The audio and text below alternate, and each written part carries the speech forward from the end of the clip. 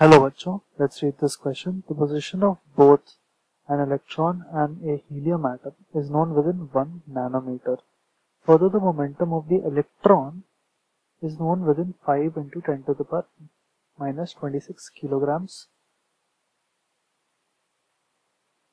meter per second.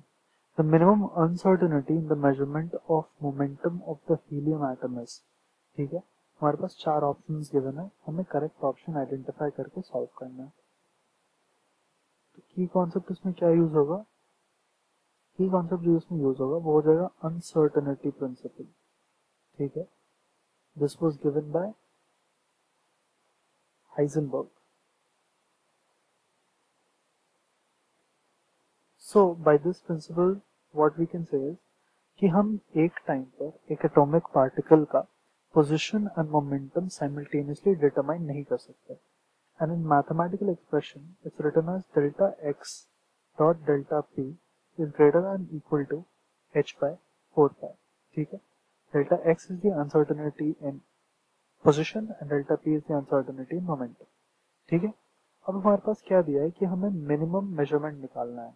ठीक है? तो हम यहाँ पे इक्वल टू पहली बात तो यूज कर सकते हैं।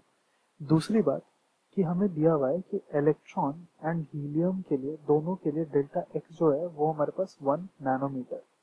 एंड अगर हम इक्वेशन के राइट साइड पे देखें we have a constant, right.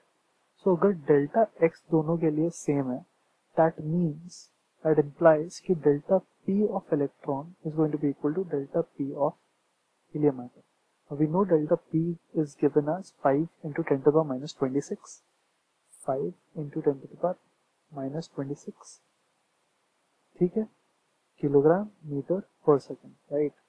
So this is also going to be equal to the uncertainty in momentum of helium atom, ठीक है, minimum uncertainty in the measurement of momentum of helium atom, ठीक है। So option 4 is the correct option here.